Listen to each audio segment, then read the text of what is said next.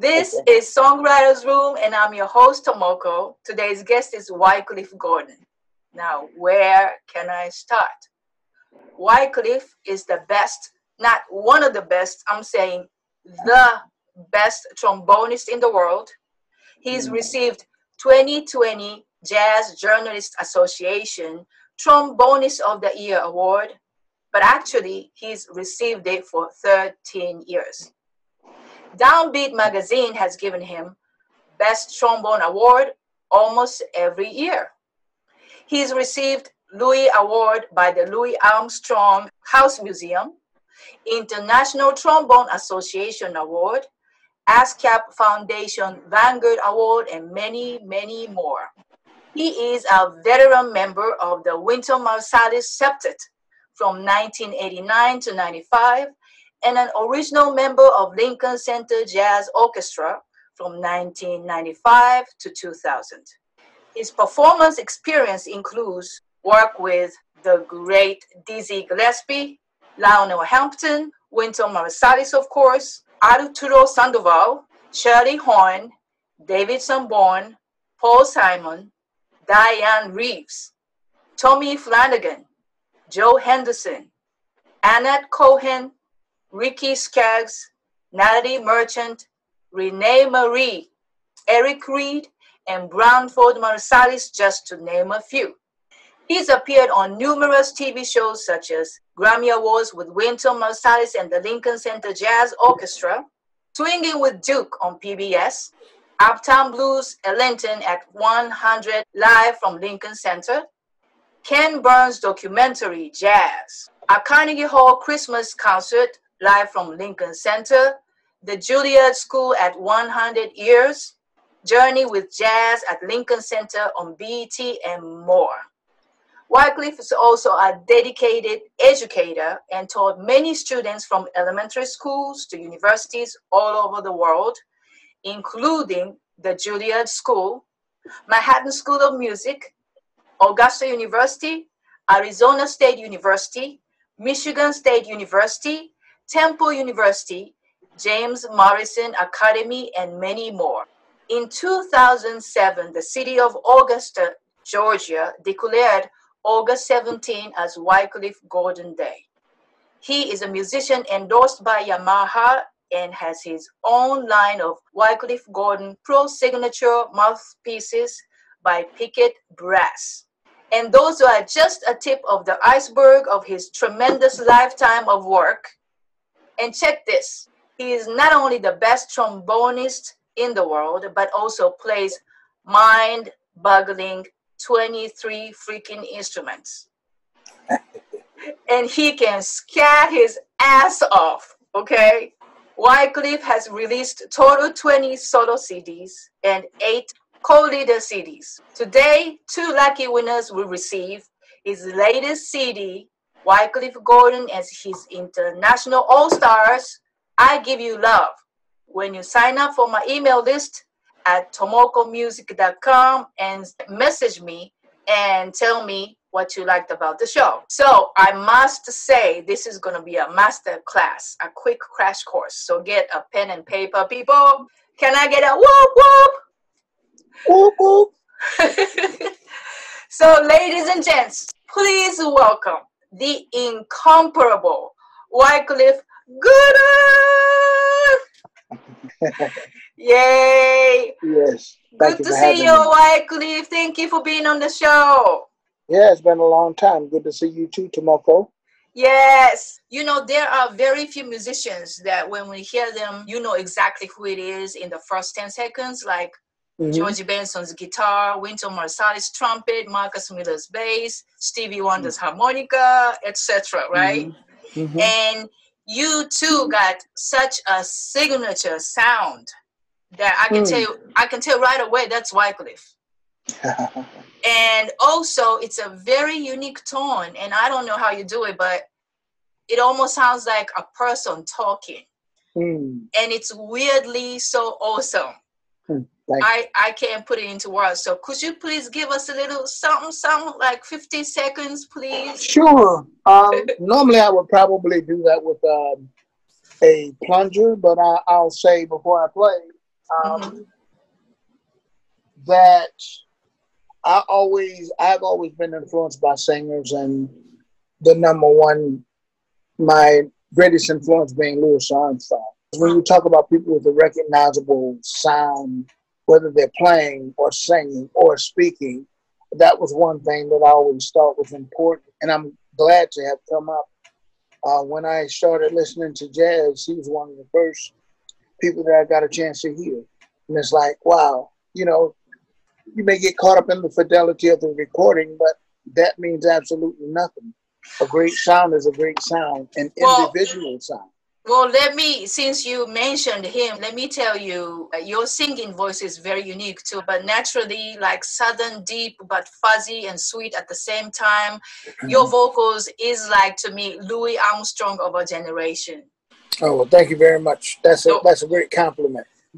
I would say I'm heavily influenced by Louis Armstrong and always moved by his music so naturally. Matter of fact, he influenced quite a few vocalists, many that came after him, whether they sound like him or not. Tony Bennett, Frank Sinatra, Billie Holiday. And I'm not saying it. All of these musicians say it. He had a great influence on a lot of, you know, Western culture that went past jazz music, but also pop music. Anyway, I'll play something that's kind of improvised.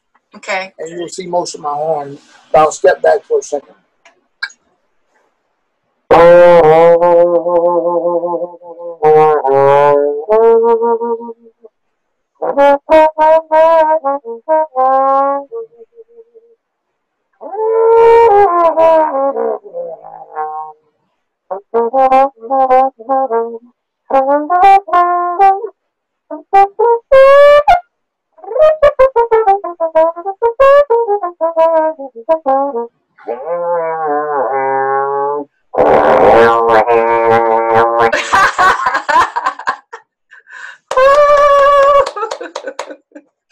Thank you.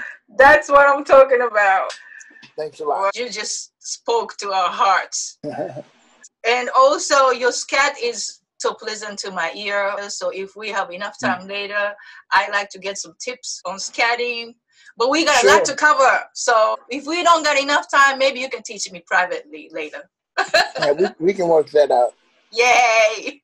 So listen, Wycliffe, I had an honor to share the stage with you in my New York days.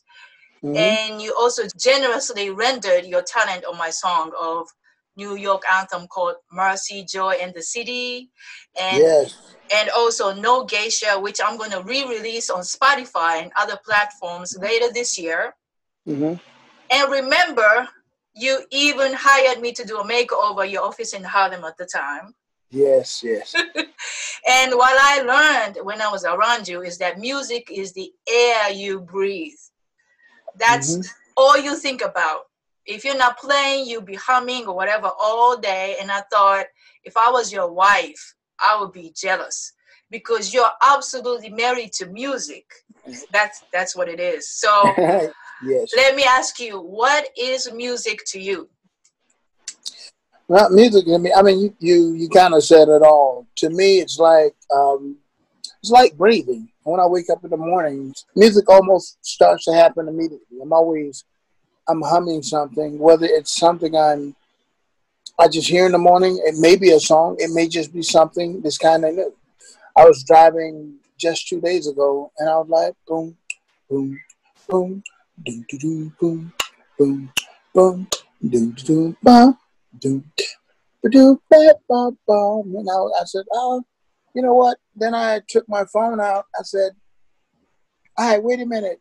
So I just sang it into my phone. And just last night, I notated it. And it's over a kind of a familiar chord sequence, 1, 6, 2, 5. And I said, well, you know, there's another song. So I never take for granted when music will come. Sometimes it's when I'm driving. I could be riding on a bus. But even if I don't, well, now I have a phone. Used to be I had to write it on paper. But now I can just record it in the phone and go back to it. And sometimes it's not a full song. Sometimes it's just ideas. Like if I'm working on a phrase.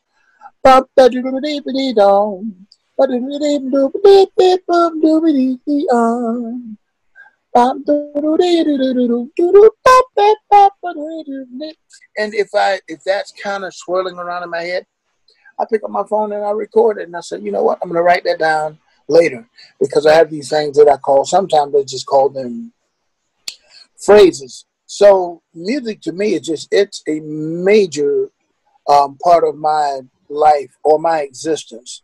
Mm-hmm. It's not the only thing I do. I do enjoy doing other things, but of course. Like Duke Ellington said, music is my mistress, and she plays second fiddle to none.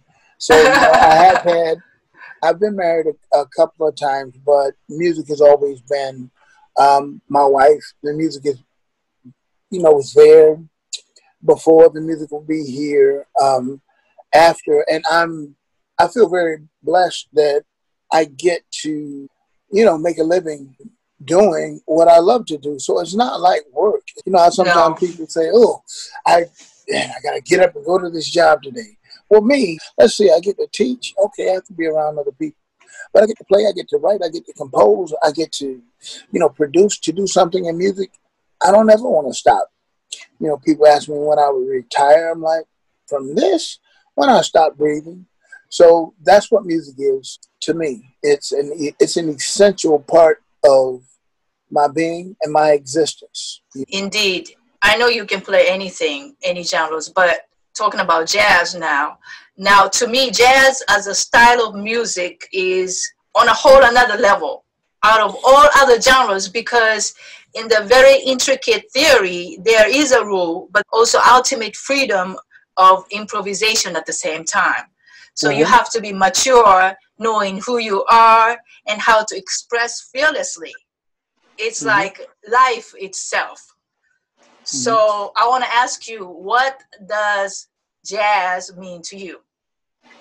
Well, what jazz means to me is, I mean, it's a lot. You have so many, like in classical music, you have basically that we studied 4 periods of classical music that were separated by like centuries. Jazz, the development of jazz separated in decades. And, you know, from the early ragtime on up through big band and on up through beyond to the avant-garde, jazz progressed very quickly in the United States. So there are many different styles of jazz, but jazz to me is the opportunity for one to be individual, but also to be a part of a team at the same time. So you said something about, you know, knowing the rules and breaking the rules. It's, I don't know if it's breaking the rules. Jazz just gives you the freedom. It's true freedom of speech when you get a chance to improvise. Now you do have to learn the language. I, you know, barely speak English good, so I've learned a few words in Japanese, but I couldn't have a conversation with you in Japanese. So if I'm going to play jazz, I'd have the things just going to help me to understand the music. Like, what does a C minor 7 mean? Well, this is the sound. So the thing is, once you learn the mechanics or the rules, you don't have to break the rules, but you can be flexible in the rules, because they call it, that part that we do called improvisation. It's taken from the word improve. So to improve upon a melody would be something simple like, if I was playing Happy Birthday,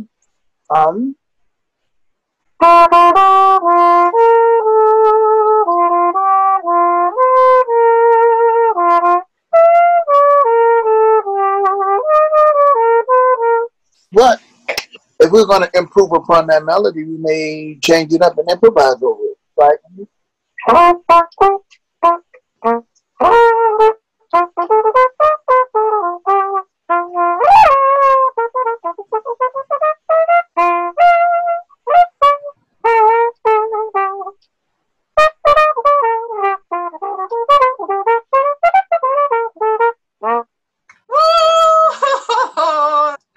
Same thing, but you know, so we get the chance we have the freedom to participate inside of the rules, but the freedom to tell our stories based on those rules or chord change or structure. So jazz is, I think it's the greatest example in music where you learn the structure, and then if you're playing, whether it's a big band or a small group, the collective improvisation, meaning that, yeah, you have a set of chord changes, but the bass player is going to approach it one way.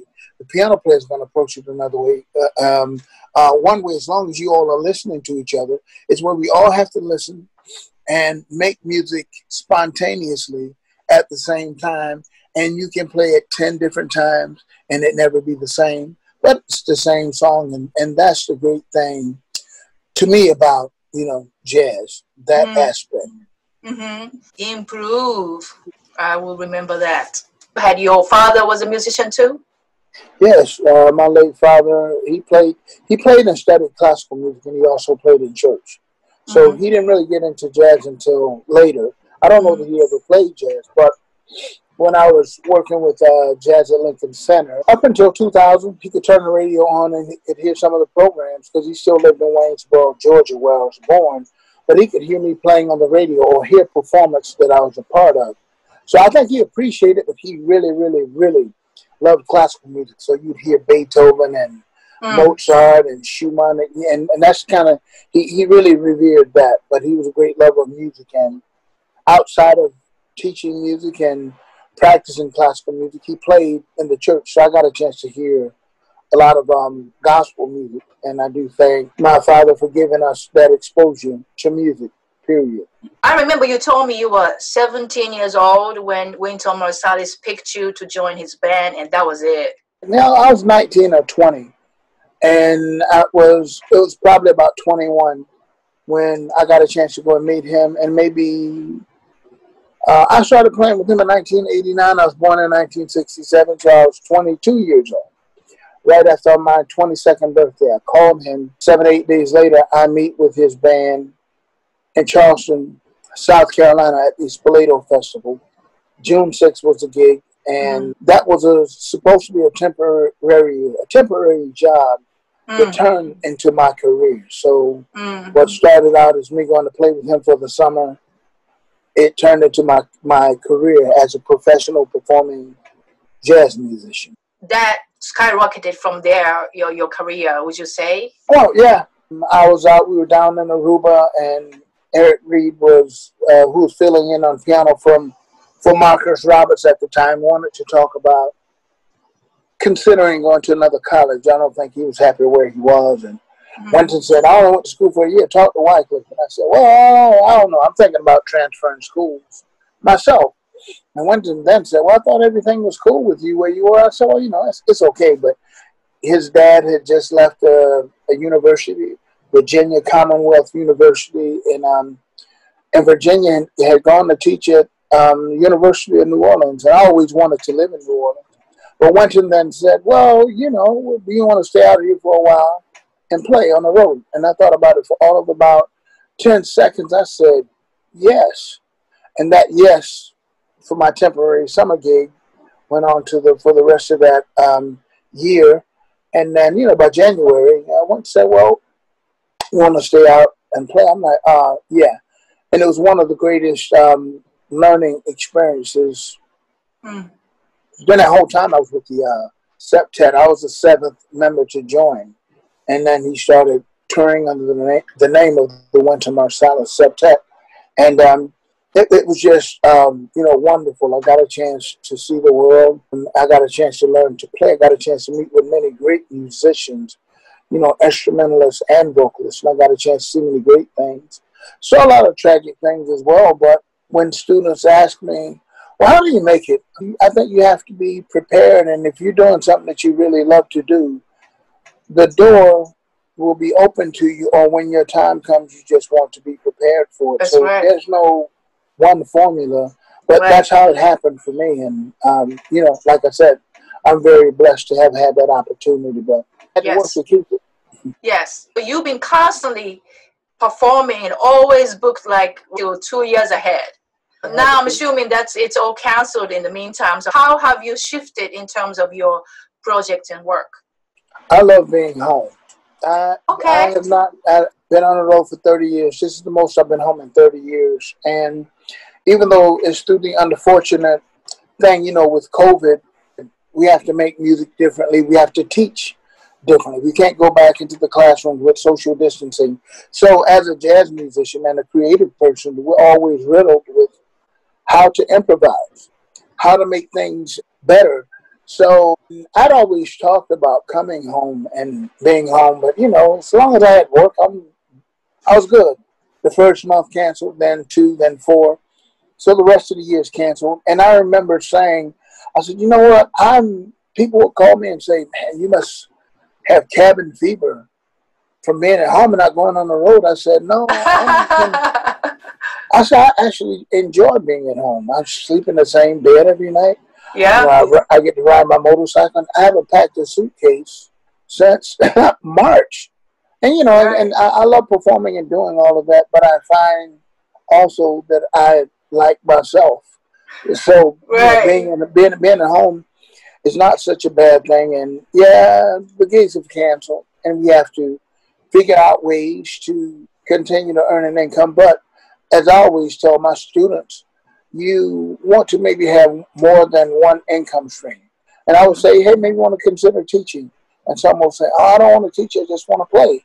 And I'd always say, well, man, it'd be good. You make some good investments. But if you only play and perform when the performances stop, unless you made a lot of money, you want to keep some money coming in.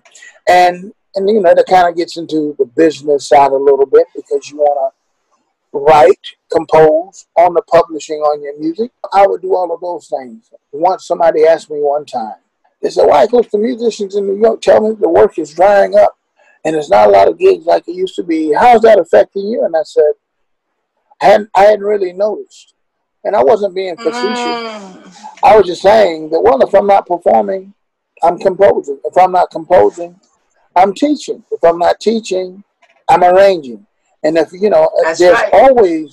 there's always something to do. And even if you learn how to use music notation software, I've hired several of my former students that I publish my own music, but I pay them to do the music prep. And I know how to use the music notation software, but it's very time consuming. I'd rather write. I still write by hand, and sometimes I'll engrave it into the computer. But so the COVID has affected a lot of work, but it's opened up things that I've gotten a chance to see things that I would never see because I'm always gone. Exactly. Thank you for that. Mm-hmm. Always good things come out of the seemingly bad stuff. Mm-hmm. Okay, so what is your new aspiration or goals from here? My new aspiration to goals, I have musical things that I want to do, but for me right now, I want to see the world at large, and particularly here in the United States, change. COVID is one thing. We can't do anything about the pandemic. It has nothing to do with, political policies or anything like that. Everyone is affected by that. But also by the other pandemic, which is the systemic racism here that exists against African Americans, against, it can be Japanese Americans, women.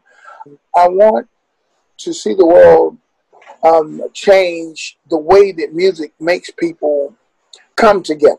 Mm-hmm. You can be in a concert with people that may not, you can enjoy the music, and if the music can bring you together, then we can bring ourselves together. So my aspiration is to figure out, maybe not to write a song. I'm sure I will. Matter of fact, I have. I wrote something called COVID Blues, and I was doing it on a performance. I think it was Thursday last week, just a week ago. COVID Blues? Yes, the COVID. I call it the COVID Blues because that will remind me why I wrote it or when I wrote it. And I talk about COVID, but I also talk about that other pandemic. So my aspiration is to do something that I saw Louis Armstrong do, and that I've even seen happen in my own lifetime, where music knocks down the barriers that separate us because you look different, or because you're a woman, or because you're from another country, or because you live on this side of town or that side of town. I want to see people come together like they do when the spirit of music brings us together. And it doesn't matter where you're from. I think that everyone wants to be loved. Everyone has love to give, and they want to receive it. So why can't we just do that with and for each other without all of this mess? It didn't just start happening. It's been happening for hundreds of years, but now people have cameras. They have phones. Even when people around the world saw the civil rights movement, people didn't believe when you saw the people getting attacked by dogs and fire hoses turned on them, and the police brutalizing people that are peacefully protesting.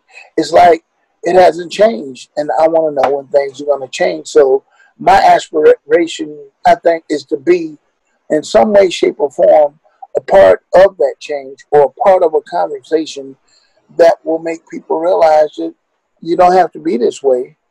And it reminds me of a conversation somebody told me about Louis Armstrong. He was down in Texas, and I think it was a white man that was ready to, start some stuff and cause trouble.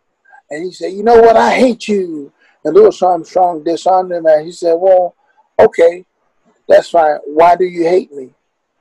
And now the guy listened to the question, because then he started to think, well, why do I hate him? He had no reason. Wow. He was talking and say, you're a really nice person. I really love your music. And again, my aspiration to make another record, yeah, that'd be great. To write another song, that would be great. But I probably will, even though it's been hard to do that during this time when I go to the bed with the images in my mind that I see on television. And I'm like, okay, how can we? I know what music does for me. Music saves me. Mm-hmm. Music makes me want to continue to live and just be good and to bring people to, what music does. So anyway, I said about 10 times now, but that's kind of what I aspire to. I think these people need to listen to more music. I said that often. Like there's a 1956 or 57 clip of Louis Armstrong singing Black and Blue by Fats Waller, which started out as a tune about a woman pining behind her man because her dark-skinned man left her for a woman of a lighter hue, skin color, whether she was white, whether she was just light-skinned or whatever. Pops changed the lyrics, and it became a protest song about racism in the United States. So he's there in Ghana singing this song. There are 100,000 people at this concert, and it's 50,000 on each side from the center of the stage, just separated by 5 or 10 feet, rope. And those people, weeks before, were at war, killing each other. And now they call the troops, and they're attending a concert by Louis Armstrong. And I'm sure he did a full concert. But to have him saying this song to them, it stopped a war. So sometimes I would joke and say, it'd be nice if anybody's at war just for an airplane or a helicopter to fly over and just drop a big-ass boom box down and let it be playing jazz or some music to make people put down their guns. And, because it's stupid. What are we fighting for? I hope you enjoyed part 1. Please continue to watch part 2 about songwriting as well. And don't forget to click subscribe and hit the bell to get notified about new videos of Songwriters Room, my new music, or Japanese series. Arigato!